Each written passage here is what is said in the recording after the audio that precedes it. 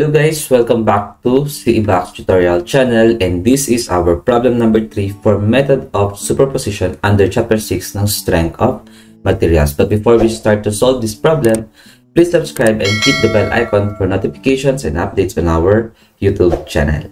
To determine the value of EIY at midspan of the simply supported beam as loaded as shown. Yan. So meron tayong isang point load and isang distributed load. So, ito yung ating reaction sa A. And ito yung ating reaction sa C. So, this is our load P. Hindi na siya kailangang maging P1 kasi nag-iisa lang naman siya na point load. And this is our load W para sa ating rectangular load. Ayan. So, solve natin yung effects. Okay, ng ating load P in terms of midspan deflection. Okay, so check natin dito. Ayan, under siya dito. Wait lang, check natin. Okay, dito siya. Kasi greater than siya sa distance A, but less than distance or less than sa ating overall span. So, kopyahin na lang natin siya rito. Ang ating equation is EIY is equivalent to, actually, ginamit natin ito sa problem number 1. Yun na lang kopyahin natin. Yan. Okay, ito yata siya. Wait lang, check natin. Nakalimutan ko. Okay, yung PB over 6L. PB, hindi natin siya ginamit, no? Okay. Anyway, okay lang. Sige. So, EIY is equivalent to PB over 6L multiplied by L over B multiplied by X minus A cubed plus L squared minus B squared multiplied by X minus X cubed. Okay? So, ang ating EIY 1 is equivalent to P na 2 kN. So, convert na natin siya ng Newton. So, 2,000 Newton multiplied by B. Ang kanyang B is yung 4 meters. And then, ito yung ating A. So, B natin is 4 meters over 6L. Ang L natin ay 5 meters. Then, multiplied by L, ang L natin is 5 meters over B na 4 meters multiplied by X. Okay? Yung X is yung distance or yung location or position kung saan natin kinukuha yung ating deflection. Eh, sabi niya rito, midspan. Therefore, ang ating X is equivalent to 2.5. Okay? Ayan. Ito yung ating X. 2.5 meters. So, this is 2.5 minus A. Ang A natin dito is 1 meter. Then, cube. Ilan ba to? So, this is meter cube. Then, plus. Okay. L. Ang L natin dito is 5 meters. 5 meters minus B na 4 meters. Multiplied by X. Ang X natin ay 2.5. Okay, so this is ilan? Meter cube din.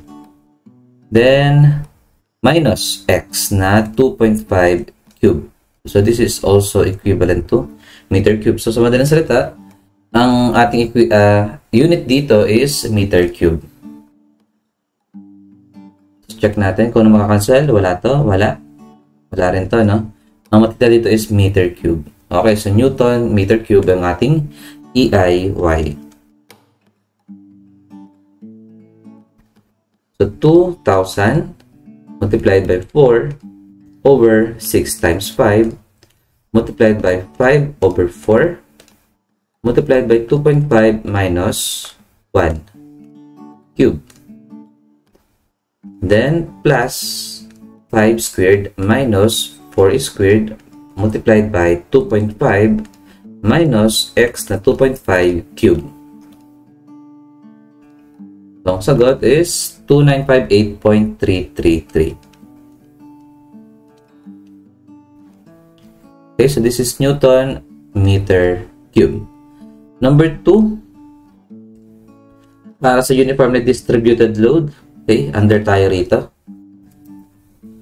So, E ay Y is equivalent to WX over 24 multiplied by L cube minus 2L x squared plus x cube.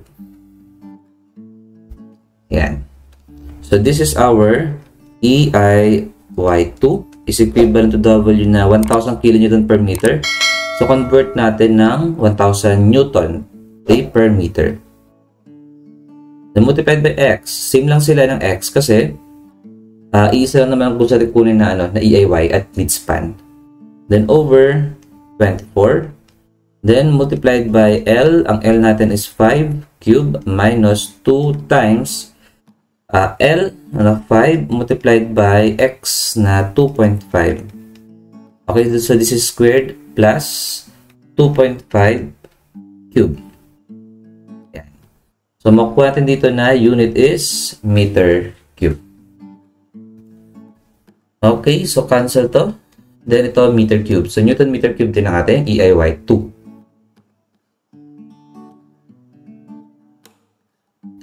So, 1,000 Newton multiplied by 2.5 over 24 multiplied by 5 cube minus 2 times 5 times x na 2.5 squared plus 2.5 cube.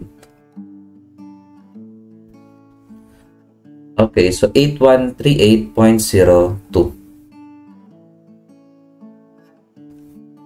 Newton meter cube.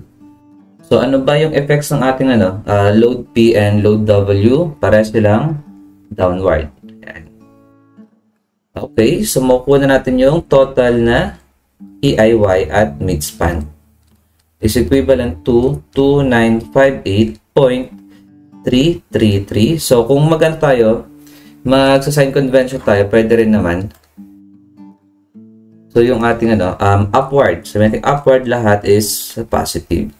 So, since negative silang dalawa, edi gagawin natin silang negative. Yan. So, negative 2958.333 then minus 8138.02. So, ito yung ating EIY at midspan. Negative 2958.333 minus 8138.02. So, negative 11096.353.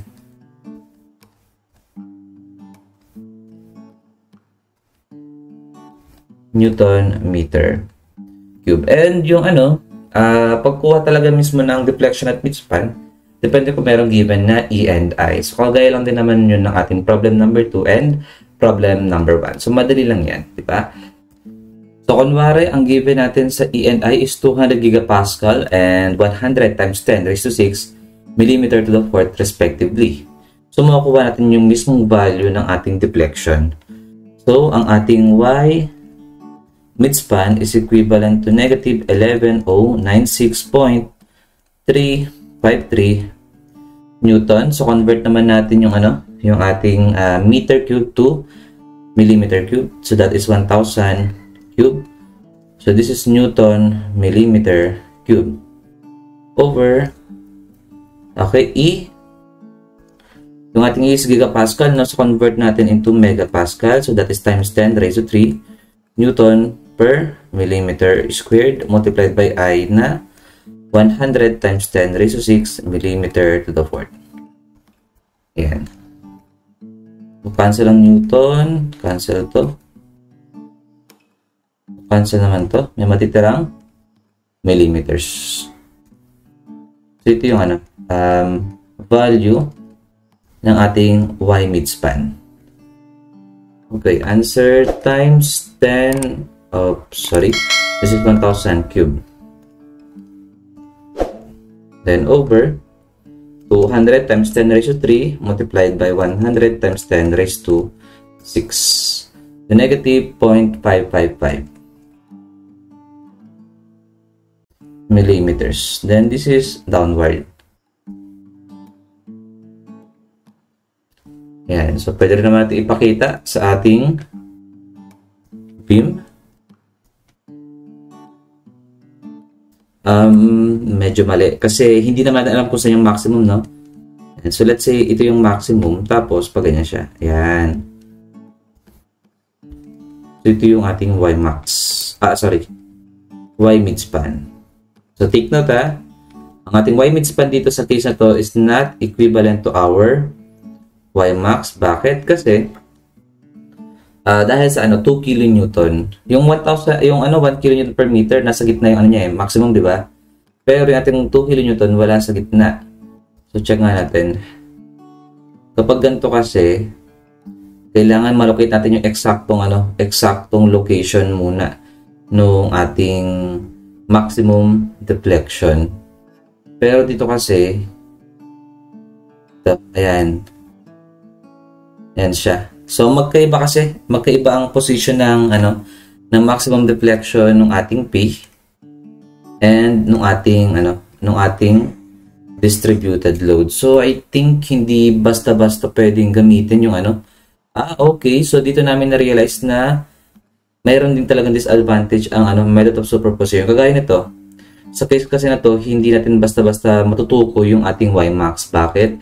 Kasi magkaiba sila ng position. Ang ating Y max sa ating load W, okay, or sabihin load 2 is nasa gitna. Samantalang naman sa ating load P, based sa ating equation dito, kailangan natin munang malocate. Ayan. So, ilan to? Square root of L squared. So, 5 squared minus B squared. Ang B niya is 4, diba? So, 4 squared over 3. Ayan, nasa 1.732. No? Nasa 1.732 yung kanyang maximum deflection. So, halos nandito. Ayan naman. Okay, hindi natin sila mapagtutugma. Kaya kapag ganito ang tanong, hindi mo pwedeng i-add yung maximum deflection ng ating P and nung maximum deflection ng distributed load. Kasi magkiba naman sila ng position. So, magkakamali tayo ron. So, ano kaya pwedeng gawin kapag ganun ang case? So, I think hindi, parang yun ang limit siguro ng yun siguro ang limit ng method of superposition, no? Dapat kasi, kung mayroon tayong kukunin na isang value ng deflection, dapat may parehas silang position, okay, na pagkukunan based dun sa mga given na formula. Dito lang kasi sila talaga magtutugma, di ba? Dun sa midspan deflection. Ayan. Doon lang sila may parehas na na position. Okay? Ayan. So, tingin ko hindi pa natin kayang isolve yun. But anyway, ang pinapasolve naman kasi dito, yun ang dahilan actually. Ayan, yun ang dahilan kung bakit siguro talaga midspan deflection lang din ang pinapasolve sa ating problem number 3. Sa ating problem number 2, isang loadings lang. Ito, problem number P1 and P2, magkaiba rin ang kanilang position, di ba? Magkaiba rin ang position ng ating dito, ng ating Y max ng P1 and Y max ng P2. So, hindi natin pwedeng isolve yun. So, ano ang pinasolve ng problem? Again, midspan value ng EIY or midspan deflection lang din. Okay? So, this is our problem number 3 for method of superposition. So, if you enjoyed and learned from this video tutorial, please subscribe and hit the bell icon for notifications and updates on our YouTube channel. So, again, this is CE Pax Tutorial channel. So, thank you for watching. Bye-bye.